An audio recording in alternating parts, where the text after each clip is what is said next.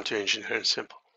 In this video, I'll show how to calculate three-phase fault current. This would be really useful for those who are preparing for the PE or FE exam. So let's assume we have a system. So let's equivalent system here. Just for simplicity, I'm gonna ignore resistances. So the reactance is J 0.2, and all these values are in per unit. So you have, this is the 20 kV bus. So you have a transformer here, so like T1, and this is say 345 kV, and you have a line with impedance or reactance J015 per unit, and the transformer is J0.02 per unit. Then you have another transformer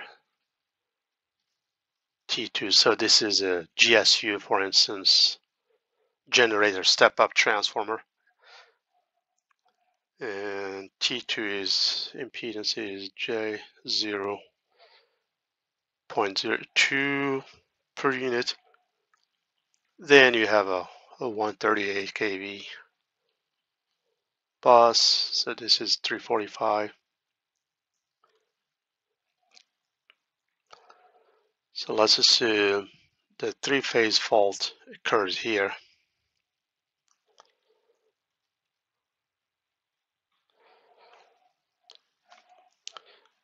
All these impedances are per unit on a 100 MVA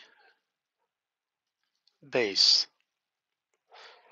Like I said, this would be a good exercise to know for preparing for the PE or FE exam. So the question is, calculate the three-phase fault current. And in the exam, you might be given 4 choices. But for me, I'm just going to go through the calculation. That way you know how to approach this type of questions. So one thing to know is, when you are dealing with three-phase faults, you are only dealing with positive sequence impedance. The zero sequence or negative sequence impedances do not apply when it comes to three-phase fault. So let's assume the pre-fault voltage 1 was 1.05 per unit basically.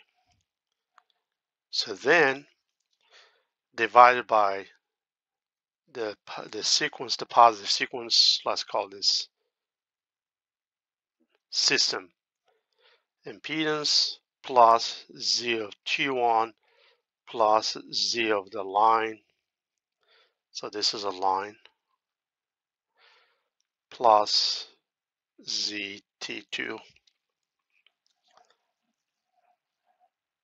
So 1.05 per unit divided by Z system is J0.02 plus J0.02 plus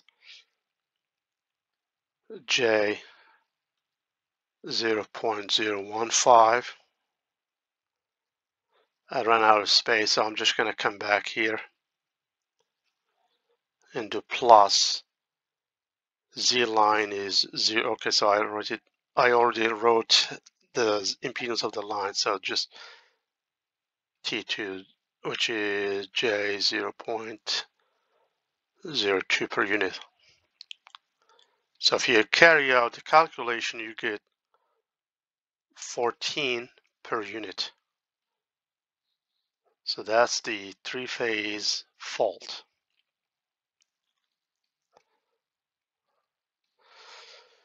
Now, let's assume the choices you are given during the exam are in amps.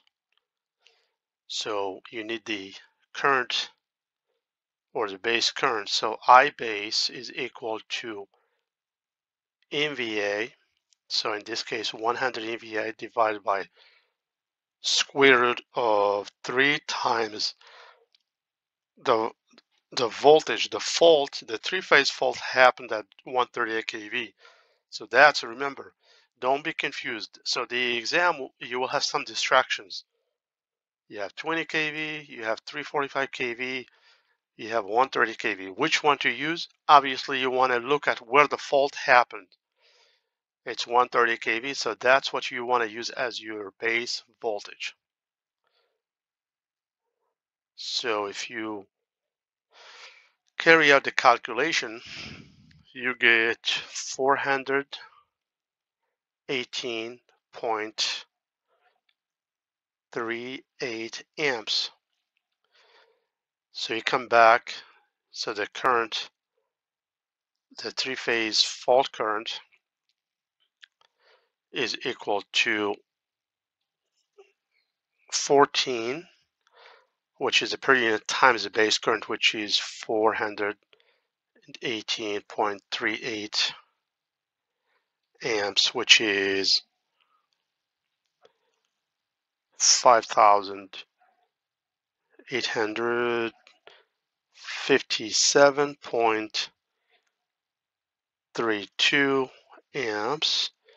If you want it in kilo amps, you can write 5.8, I can round it up, 6 kA or kiloamps. So that's basically how you calculate the three-phase fault current if you are given a question like this in the exam. Thank you and have a great day.